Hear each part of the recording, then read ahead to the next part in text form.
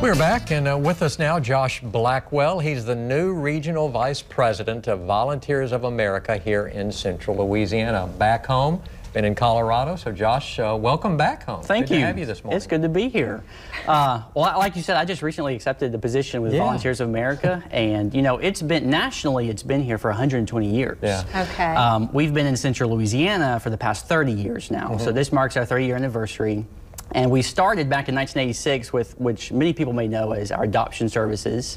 Right. And we've expanded that to now 11 different programs that reach 4 different people groups. So we reach out to the homeless, the veterans, individuals with disabilities, which would be those diagnosed with a mental health crisis, and then also to children and families. Our Children and Families is probably our largest program, and that really services a variety of different peoples. So that we have our pregnancy services, we offer ESL classes, English as a second language. We have tutoring for adults to learn to read and write. We work with pregnant moms and new parents, low-income families. So we really have a broad spectrum at Volunteers of America, which is great. It sure has grown, hasn't it? It has. It really has. So our staff is doing a phenomenal job, and really one of the things that intrigued me about this, I'm coming from church work. Right. So I've been in church world. I was going to ask you, what attracted you to VOA? Yeah, so I've been in church world now for the past 10 years, and when we decided to move back home, Volunteers of America really captured my attention because it is a Christian organization, and it's really ministry driven and focused. And so when I learned that, I was like, wow, I can still do ministry, and in a practical sense. So a lot of everything we do, all the services that we offer, one of the most beneficial aspects of it is that we get to walk in and meet with clients and meet with the needy, the homeless, and veterans, and people that just are in need of our services, and really share the love of God with them before we offer the services. So we get to pray with them, and we get to say, hey, look, there's hope. There's a plan for you. God has a plan for you. And then we get to say, all right, now let's get you in a house. And, you know, let's provide the service that you need. Let's help you become a more equipped parent. And more self-sufficient. That's right, and that's the goal for all of our programs, really, is moving our community to self-sufficiency and self-sustainability.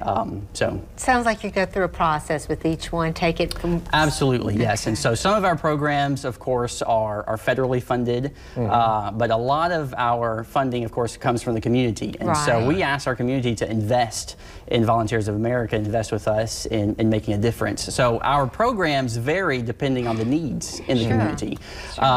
Which is why we no longer the adoption possibility for that. But now our services, of course, as I was explaining, with veterans and homeless and children and families, they go there. So we have about a $200,000 funding gap, which is the difference between what we expect to receive from the government and what we are looking to raise. So we're still about $115,000 short, and we have until the end of the fiscal year, which is through June. So we're looking, and of course there are volunteer opportunities as well.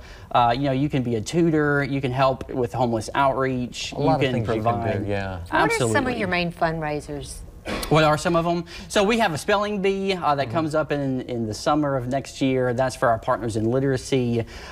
We have Light Up a House, and so just different programs and fundraisers to where we can, you know, really reach out to the community and say, hey, we're here.